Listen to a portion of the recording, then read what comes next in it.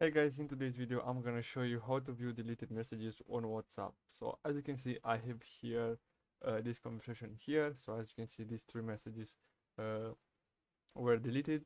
So in order to see these messages, you need to install this app here called the recovered message status 𝗙𝗹𝗶𝗴𝗶𝗴𝗶. So this is a free app.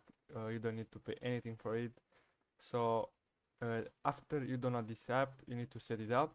You can track more apps like Instagram, Facebook, but for this specific video I'm gonna use it for WhatsApp. So after you set it up this app, you can uh,